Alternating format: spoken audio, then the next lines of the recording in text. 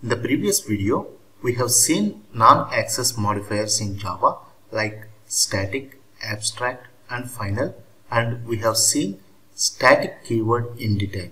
So this is completed. In this video, we will see some interview questions on static variables, methods, blocks and classes. The first question is, what is static keyword in Java? Static means it is a non-access modifier. When we declare something as static, that means it belongs to a class and not to an object. That means we can access that variable or method directly without creating an object.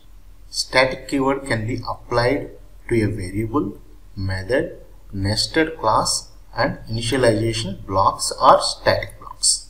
So we have seen all the examples of the static variables, methods, nested classes and static blocks in the previous video. What is a static variable? So when we declare a variable as static, that means it belongs to the class and not to an object. And moreover, that static variable is same for all the instances, all the objects. That means all the objects will have the same value the particular static variable has. So we know that instance variables are normally allocated with memory whenever the object is created. But when does the static variables will get the memory allocated? The static variables are allocated with memory whenever the class is loaded into JVM. In the previous videos, we have seen that JVM contains a method area and a heap memory and a stack memory and two other things. Whenever we want to execute a program, there will be a class loader subsystem here. So this is class loader subsystem. This class loader subsystem will load the class files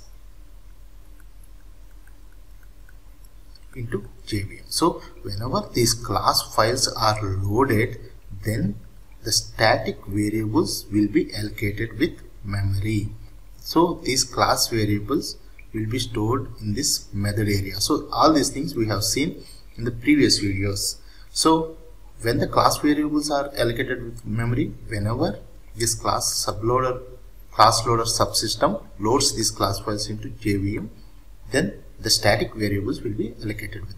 And how can we access the static variables? We can within the same class, we can access them directly. We don't need to use an object to access the variables. But if it is in a different class and if we are importing the class that contains the static variables, then we can use ClassName.VariableName.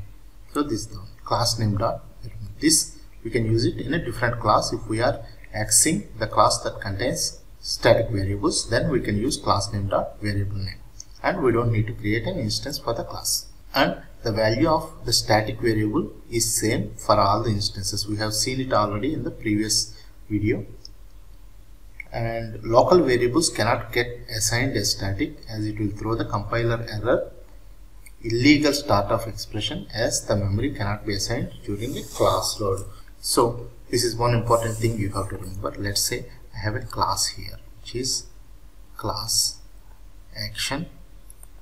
I have a class here and I have a method here. Let's say void method A.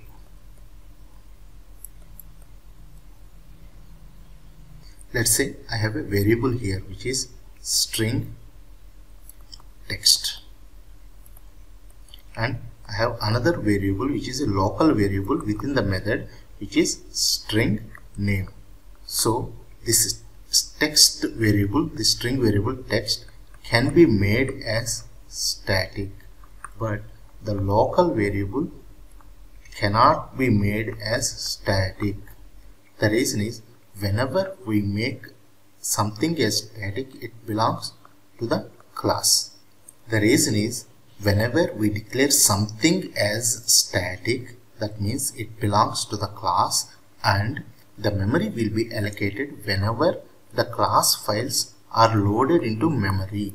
But whenever if we declare a local variable as static, a local variable belongs to a method, the method will be allocated with memory in the stack area. The method variables will be allocated with the memory in the stack area only when the method is in execution. So we cannot have the local variables as static, but only the variables outside any method at the class level, they only can be static. So what is a static variable? Static variables belongs to the class and static variables are shared by all instances. A static variable gets memory allocated only once during the class loading. That means whenever the class is loaded, then the static variables will be allocated with the memory. All the instances of the class share the same copy of the variable. A static variable can be accessed directly. If it is within the class, we can access it directly. If it is in a different class, then we can use ClassName.VariableName, and we don't need to create any instance of the class. Value of static variable is common for all the objects. Local variables cannot be static because local variables will be allocated with memory whenever the method is in execution in the stack memory. If we try to assign the local variables as static, then they will throw the error illegal start of exception. How do we access static members in Java? So we have already seen this one. We can access the static members in Java directly without creating an object. If it is in the same class, we can access it directly. If it is in a different class, then we have to import the class first, the one that has the static members, and we can use the class name dot the variable name. What is a static method? Again, this is same as a static variable. So static method belongs to the class rather than the object, and it can be called directly using the class name dot method name. If the class is being accessed in a different class, then we use class name dot method name. Otherwise, we can use directly the method name. Static methods can access the static variables directly. For example, I have a class here which is class action, and I have a static variable here, static int a, and I have normal instance variable which is int b. Now I have a static method here which is static void display. This is a static method here, and I have another normal method which is void show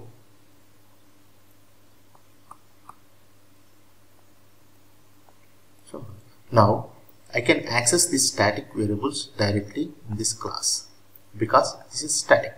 So I can directly call a. That means sysout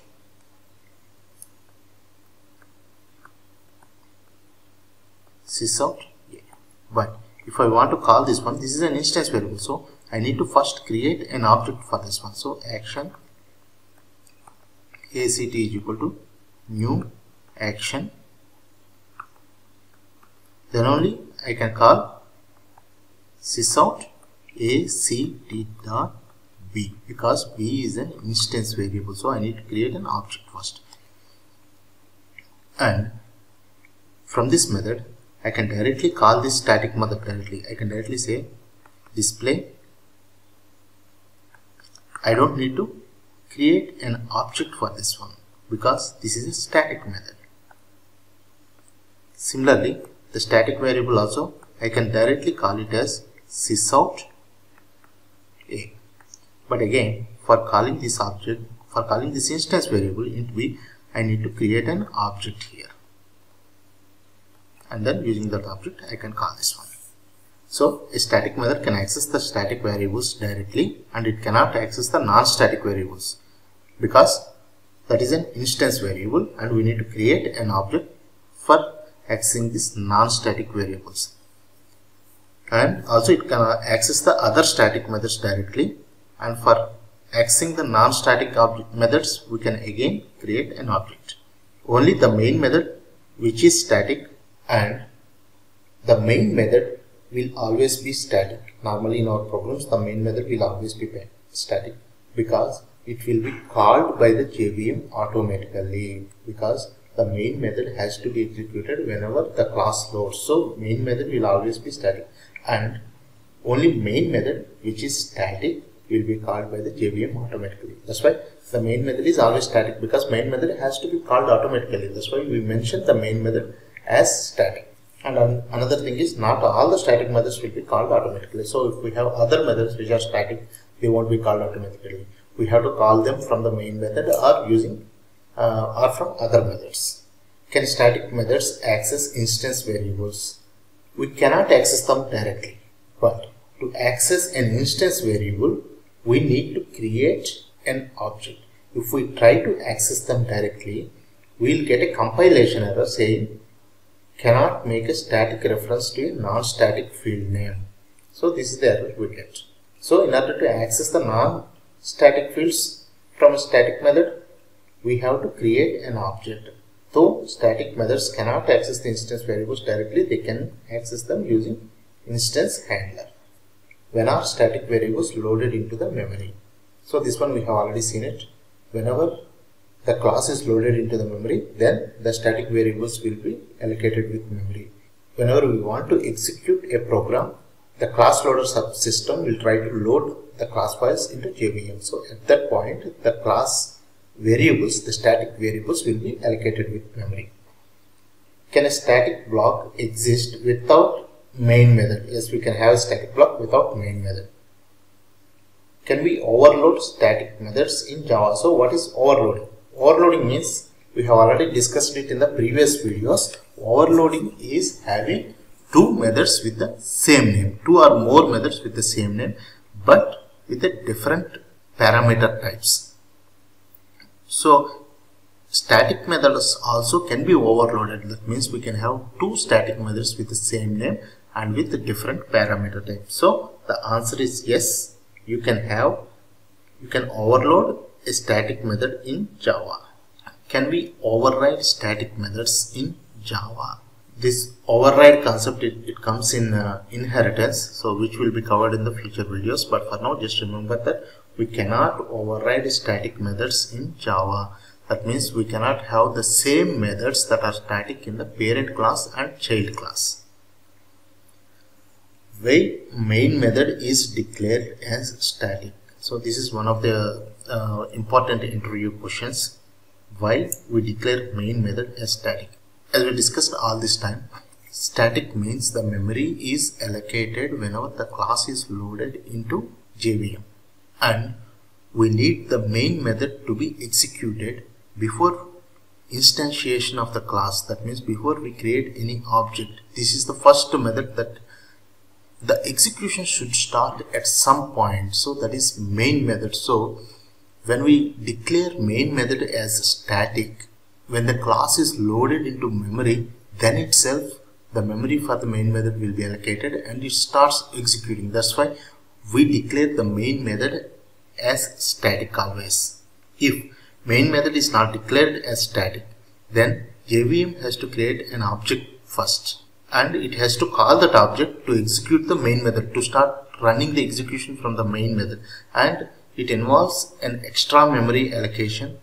That's why we always declare main method as static. What is a static block? So we have already seen an example for this one in the previous video. Static blocks are used to initialize the static variables in a class. And how do we declare a static block? Just use the keyword static and use open curly braces and closed curly braces.